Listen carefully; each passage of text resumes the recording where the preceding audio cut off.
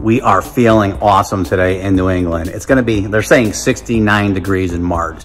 Oh, that is just so awesome. Today, what we're working on is, well, it's actually a seat we did for a motorcycle a long time ago. So one thing that happens a lot is, you know, we change our riding style. We get bigger, smaller, thinner, fatter, taller. Well, we don't really get taller, but anyway, we do change. So years ago, with the big bike craze, building crazy bikes, it was all about the look, which I love. But now we're getting older and we actually still want to be able to ride our bikes. And there's nothing worse than getting on your bike, taking a 20-minute ride and being sore. Today, I keep looking at the seat as I'm supposed to look at the camera. But today, you can see I already started to put a little Rebond foam in there to give it a little kick.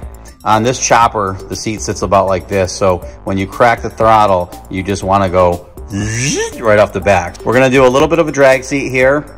We are going to refoam it, add some nice foam on here so it's a lot more comfortable, and not even just comfortable for the foam, but comfortable for the seating positioning of the riders. Let's get started.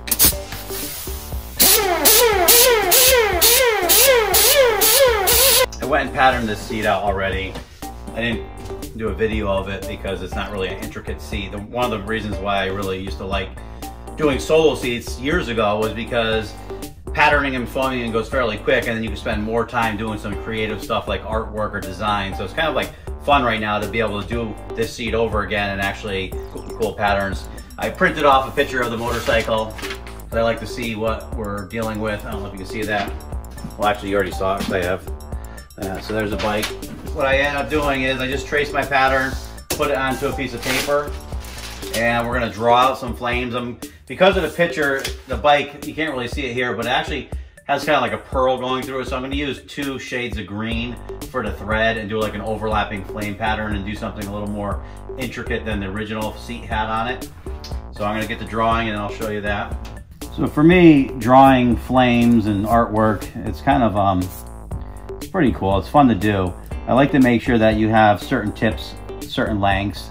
You know, you'll see I'll draw it and I'll change it a lot, but there's a lot of factors that go into painting these, or painting, I'll be right, and sewing, but to actually making the flames on a seat, or even when you paint a bike or whatever, because if you're just doing a single stitch like this, and you just put like this here, and then we mirror imaged it and do it over here, it's gonna look kind of boring.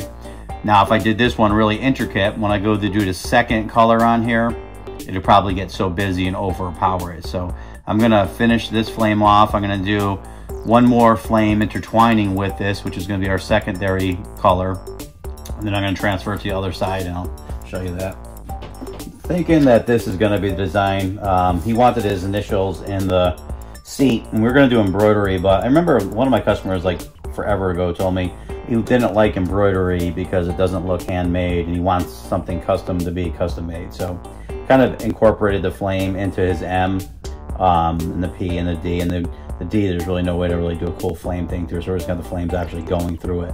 So I'm gonna transfer this over to the vinyl so we get ready to sew it. Now this is pretty close to being ready. I'm gonna put it on sew foam and then start stitching it up.